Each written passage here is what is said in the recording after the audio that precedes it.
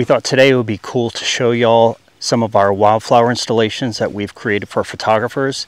It's a great way to value add to your farm. And here is a great example of the bachelor's buttons that have reseeded. And we just had a dinner on the farm, so I mow these kind of little nooks. I put tables in there and for people to eat. Yeah, they can dine among the flowers. They were really beautiful little tucked away spots. And it also makes a little tuck away spot for photographers as well. Bachelor's buttons are one of the greatest spaces that we have that really provides a beautiful backdrop for photographers. They can get pictures of their clients in the bachelor's buttons. We actually took the drone out and got lots of beautiful drone footage of me like laying in the bachelor's buttons. They're really dreamy, really, really gorgeous. And they're an easy one to sprout and affordable to buy in bulk. They're another one. It self-seeds too year after year, and they just come up wild now. Yeah, and that's what we have definitely found with our bachelor's buttons is once they seed, they reseed prolifically. So we don't have to do as much overseeding with the bachelor's buttons, which is really nice. So good. Although they're not blooming yet, cosmos are another fantastic one. They're just starting to peek out, just starting to have a trickle of a few. They're absolutely gorgeous. And the reason why we love cosmos so much is because they're those romantic, like they dance in the wind. We've shown other footage of them before, but they're so beautiful. I don't know what it is also about the pink pastel tones. Photographers often like a really neutral background to shoot in, and this provides that perfect opportunity. Just a big field of pink cosmos is super cool. Yeah. Super cool. We got tons of questions about what was growing here at our dinner over the weekend. Yeah, and here, let me pan over here. There's another little nook that I mowed out for guests to have dinner in the flowers. Yeah. And these were really fun because we had the little white wildflowers growing amongst them, kind of popping up in random places. I don't know if we can see it here, but this is fleabane. Has a horrible name. It's a horrible name. It's such a beautiful little flower, but we'll do a little close up and show y'all. I'm wondering if maybe fleas don't like it. That's why they call it fleabane. In one of our fields, we had tons and tons of this fleabane kind of popping up. So I left it rather than prepping it for another installation. We just kind of let the fleabane come up, and just it's a big field of white. It's really pretty. Yeah, we'll have to go show it actually. Yeah. So no, you don't have to intentionally plant a place. If you have flowers coming up that are native to your area that are a beautiful flower, I think of ironweed and Queen Anne's lace. At one point, both of those come up in our native area that we have, our wild areas on the farm. Even those two things together look absolutely incredible and are a wonderful backdrop for photos as well. What we have found also is this property was horse pasture that was planted grass, so it's non-native, kind of invasive grass. Everywhere I till, if I just disrupt that grass, it brings up a bunch of native seeds and those sprouts. So this fleabane is where I tilled up that sod and grass and have tilled it up a couple of times to kind of just disrupt it. And native flowers and grasses and things have been coming back where we've kind of disrupted that soil. So that's actually kind of cool to see. It is. Another plus about the fleabane is great for photographers. It's a beautiful white backdrop. So it's just another place to give our photographers to shoot while they're here. Exactly. Speaking of succession planting, this is a second planting of cosmos. So that first one we've shown you is just starting to bloom. About another weekish, it'll be full blown, probably sometime by the end of this week. Sunflowers are a great one to succession plant. So this isn't the only sunflower field that we'll have this year. I actually have several others going, and I'll plant them every few weeks for a couple of months. So we work to try and make sure once they bloom that we keep having ones, because these only bloom for a week, maybe. So we want to make sure that we have sunflowers blooming all year round as much as we can. So we plant them every few weeks. They're about 60 days, more or less. Yeah, they're a quick one for sure. Yeah, so we'll plant till about roughly 60 days before our anticipated last frost, because we want sunflowers as late as possible too. And think about this, you don't have to have a massive field of sunflowers to get really beautiful photos. You could do something as simple as a strip of sunflowers to give that beautiful backdrop for photographers. Yeah, that's what we started with when we first started kind of experimenting with these big field plantings. We just did a strip, and yeah, got fantastic photos out of it still. In fact, that's one reason not to do a huge swath. Like, you don't need acres and acres. If you do that, they're going to bloom all at one time and be a week of beautifulness, but like, that's all you get. So it's better to do your succession in smaller patches anyway. Yep. This is kind of an experiment. Fluff the cosmos a little bit. Right, yeah, where Jen is. This is a mixed field of sunflowers and cosmos. I just wanted to see how it would look. It's good to experiment with what we have. I'm laughing because I was mowing and I'm like, hey, there's cosmos in with those sunflowers. What the heck's going on? He's like, I'm experimenting. It's just a little patch. Just kind of try it out to see what we got. Right here is milkweed. I love taking the milkweed pods and floofing them around during the winter time and letting the seed spread. And we keep having milkweed like just pop up all over the farm, which is fantastic. And we'll leave it where it grows. Yeah, our butterflies are thankful too. We actually had questions from people about milkweed seed. We will try to collect those and share those with people online when we put our seeds for sale this year. Yeah.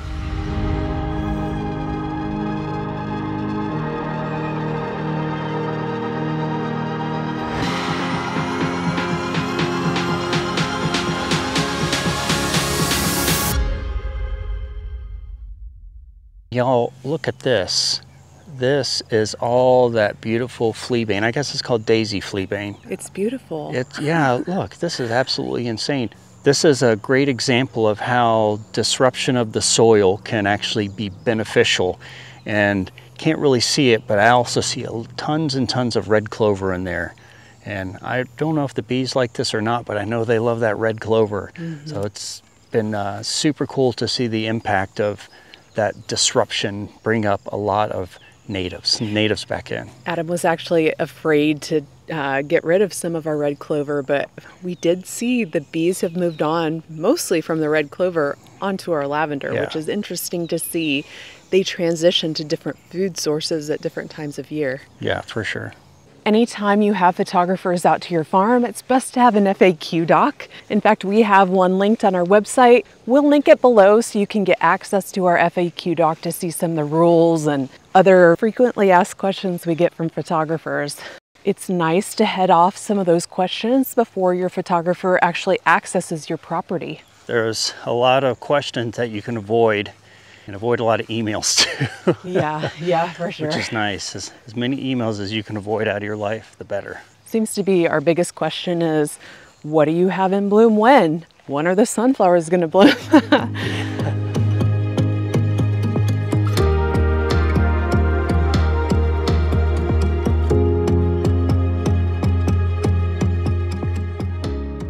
Our other really great spot that photographers really like to shoot in is our lavender fields. They capture some of the most incredible photos in our lavender fields, especially at sunset, which seems to be the most popular time to shoot in the lavender fields. This is a second-year lavender field. It's incredibly fragrant, and it's just starting to hit its peak with the beautiful lavender blooms that we have. Oh, Jen wafted the flowers a little bit and it just got just a big whiff of lavender. It smells so great. So this is another really popular area to shoot. We do charge just a little bit more per hour for the lavender because it's so popular and it's special. It's special but very fleeting. We use our lavender for production to make products here on the farm, and we harvest it out very quickly. So there's just a very small limited window to be able to get into the lavender fields to shoot, which is usually about 2 weeks. Yep. And like Jim mentioned, sunset's the best time, but we're out here at sunrise and the light's actually pretty beautiful too. It was more beautiful a few minutes ago, but... yeah, now the sun has kind of peaked up. You can see it hitting off my face. It's getting a little bit warm. It looks like today's going to be another one of the hottest days we've had so far, upper 90s. Yeah. Over 100 heat index. So it's nice to get out here early in the morning and get a bunch of stuff done and do like a chill out inside, some inside work. Yeah. It always seems to be if the sun is not up or out in the evening when it goes down, those are the perfect magical hours to be able to shoot out here. The heat goes away and it's absolutely beautiful.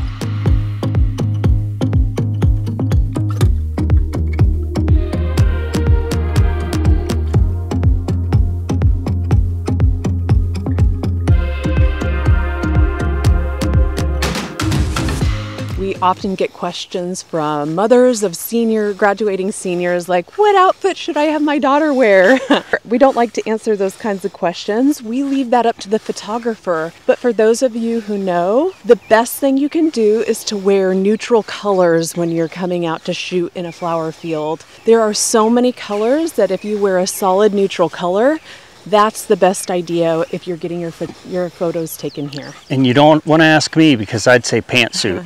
But usually if you have really good photographers, they instruct their clients on what to wear and they know that as well. Stay tuned till the end and we'll talk about pricing a little bit. Yeah.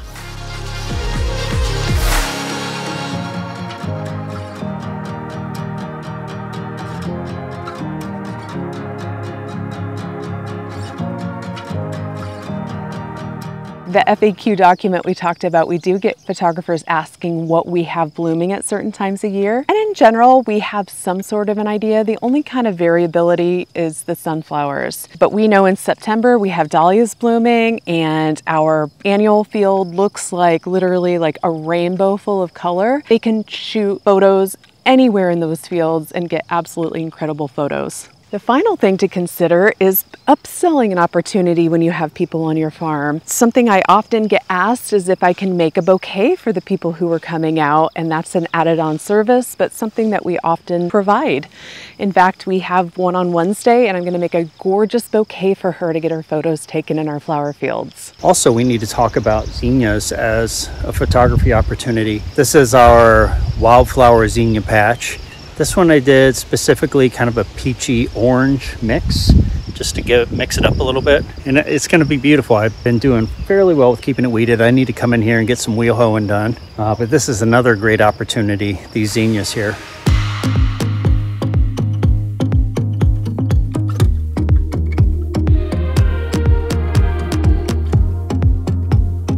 This is our final area that we have to show you. It's a wildflower field, a mix that Adam put together of lots of different things. There's larkspur, bachelor's buttons, wallflower, baby's breath.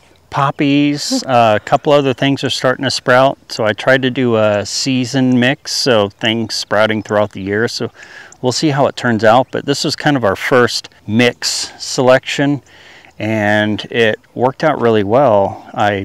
So incredible. Yeah, this was a winter sowing and it worked. A lot of people ask what our most popular places for photographers are. We showed you the two in particular are sunflowers and lavender.